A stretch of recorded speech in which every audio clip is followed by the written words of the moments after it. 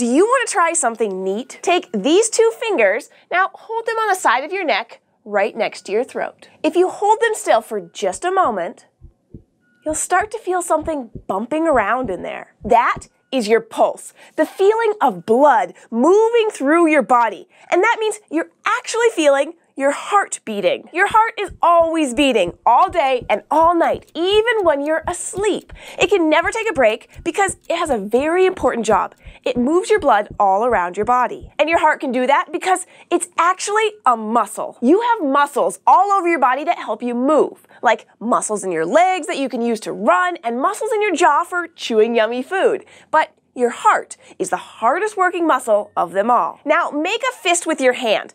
That's about how big your heart is. It may seem kind of small, but it's incredibly strong, and it's the constant squeezing of your heart muscle that keeps all that blood flowing. But why does your blood have to move around in the first place? Well, you can think of your blood as working kind of like a delivery truck. It carries lots of what your body needs in order to keep going, especially oxygen. You've probably heard of it before.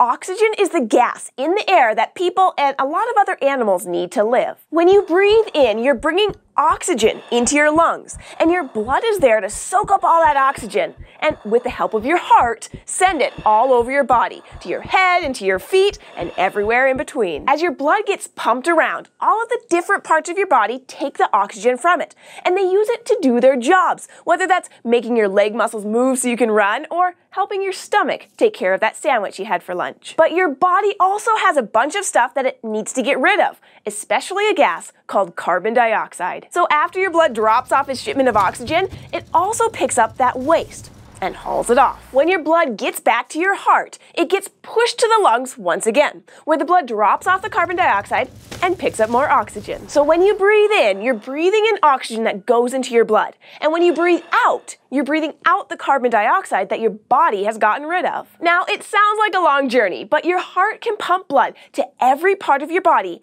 in less than 1 minute. And your heart beats at least 100,000 times every day. So at any point during your day, your heart is sending blood to your lungs and out to the rest of your body and back to your lungs again all at once. That's some serious work. But have you ever noticed your heart beating faster when you've been running around for a while? That's your heart working extra hard. When you're running, jumping, and playing around, your body needs more oxygen and other nutrients to do that extra work. So your heart has to work harder to send all of those good things to the parts of your body that need them, and to get rid of all the extra waste. So the more you exercise your body, the more you exercise your heart. Now, who's up for some jumping jacks to get our hearts beating faster? And if there's something that you'd like to learn more about, just let us know by asking an adult to help you. Leave a comment below or email us at kids@thescishow.com. And we'll see you next time.